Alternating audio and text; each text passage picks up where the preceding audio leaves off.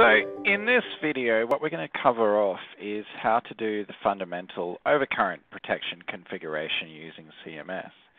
Now, in the previous videos that we've covered off, we've done most of the work that had to do with the log reading and the transfer of settings between the device and the computer. So if you want to catch up on all that, you can go and do that in the previous videos in the series.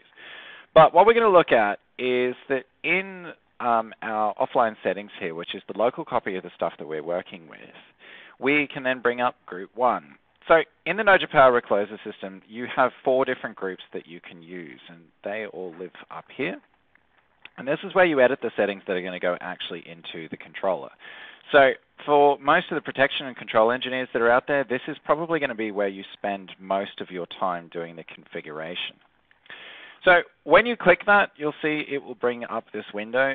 You might choose to work within this windowed mode, or of course just like a conventional application where you can expand it out to cover the entire area.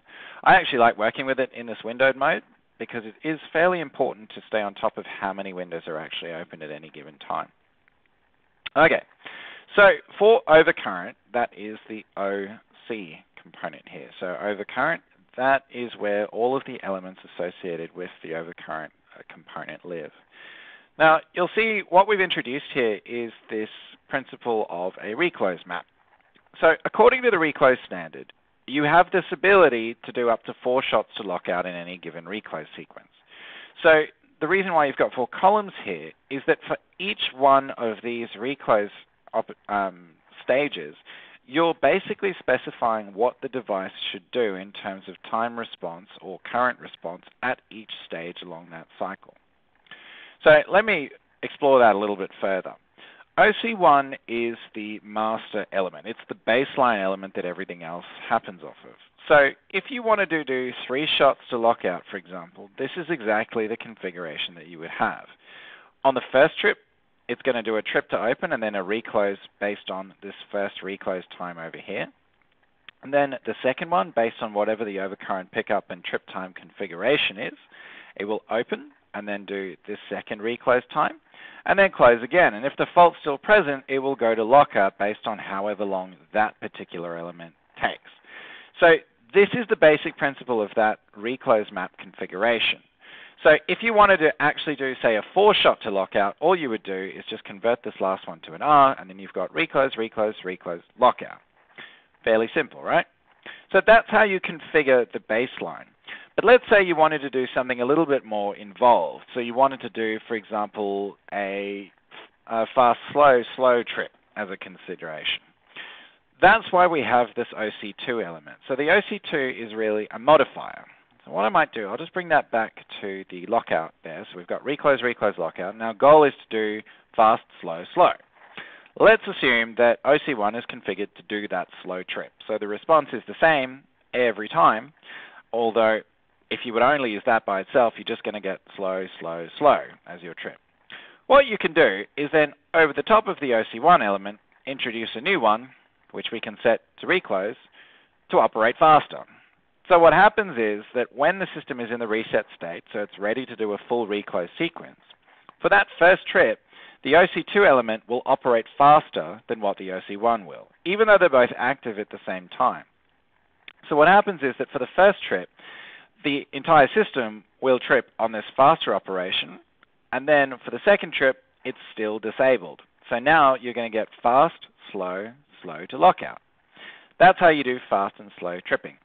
So what I might do, I'm just going to quickly save that as our configuration, and then we can drill into it. I think one other thing before I quickly go in there is I want to cover off this OC3 element. OC3 is your high current lockout element. So conventionally, this is set to be what your transformer's short time withstand current is, so to stay just below that. The idea being that you want it to be the absolute limit for, say, a 3-phase fault fairly close to the substation to ensure that you're not going to exceed the time current characteristics of that equipment. So this will probably be set much, much higher than what your conventional line current grading configuration is over here. But you're going to probably trip to lockout straight away or do maybe 1 reclose at most for that particular configuration. And again, it's the same principle that applies. So if you've got OC1, OC2, and OC3 all configured at the same time, OC2 is going to be your fast trip, the thing that mediates, say you've got a lightning strike and you just want to clear that initial arc, so you're going to have a fast response in that first one. But if it isn't, and it's something that is of sufficient magnitude, it might trigger an immediate lockout response. So if the device operates on OC3, even at stage 1, it's going to go straight to lockout, rather than count through the sequence like the previous ones do. And it's the same thing that happens. Say, for example, that you have a double line to ground fault that happens, which is a fairly severe event. But what that might do is then cause a mechanical failure of equipment that causes a three-phase fault. So if that happens earlier on in the piece, in the reclose sequence, you're probably not going to get any sort of reliability benefit by doing continuous reclosing. But likewise, if it does evolve into that three-phase fault, the current's going to be so much higher that it probably won't warrant a reclose response. And that's why, no matter what the step is, as soon as the current exceeds this lockout threshold, this will probably be faster than any of the other elements that are up here, leading to the breaker operating faster. So this is the fundamental about your current configuration within the Reclose map. So I've saved that now. What I will do here is also bring out the OC1. So if you wanted to actually configure each of these individual components, you just click on the element and it brings up your curve configuration screen. And here's where you can select your protection curve that you're using, and you can even drag, I'll just quickly close out of that. If you wanted to, you could drag this around and you'll see that it updates your protection settings based on whatever you drag it to throughout the configuration there. And you'll also see that this is the OC1 element, and then OC2 being this guy here, and then OC3 being your high current lockout. So you see at the moment by default set to 1000 amps with 100 milliamp tripping time, and the others are at 300 amps. So you'll see that, let's say we wanted to put this guy to 300, but we also want to do a fast tripping curve. So I won't change this one. I'll go across to OC2. So this is the one that's supposed to be faster. And I've just put a definite time on there. But what we might do is say that that very first trip is only going to be 100 milliseconds. So we'll bring it all the way down there. So what happens is now on the very first trip, you're going to get a 100 millisecond response as soon as it goes over 300 amps. And it will beat this curve that sits further up.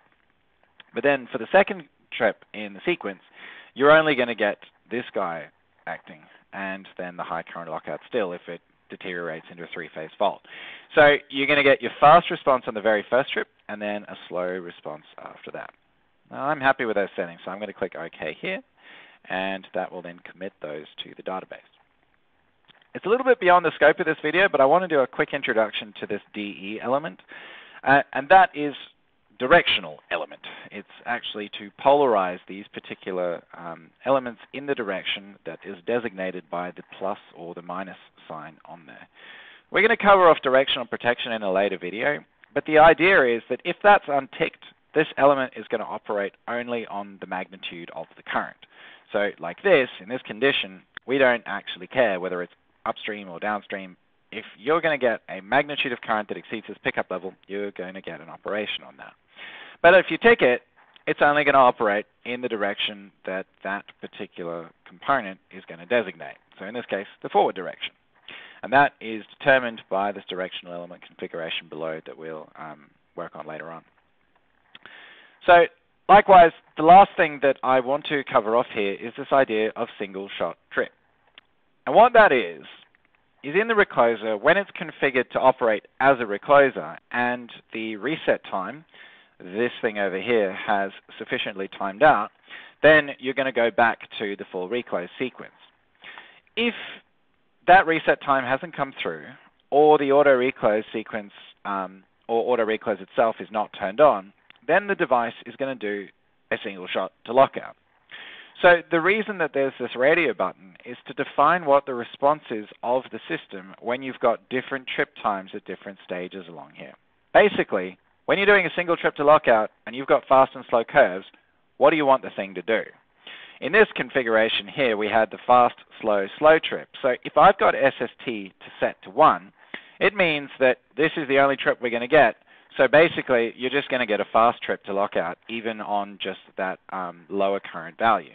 Whereas if we change it to SST2, when it's in non-reclose, you're going to get only that slow trip response from OC1 or a very fast one if it goes to that high current level. You're going to completely ignore that fast current trip that's at the front end of the sequence. So that's something that tends to get a lot of confusion in the field, but hopefully that's going to make it a little bit easier for you to understand that. So stick around for the next videos where we cover off NPS, earth fault, sensitive earth fault, neutral admittance, and all of the other fun protection features inside the NOJA Power RC10 and RC15 controllers.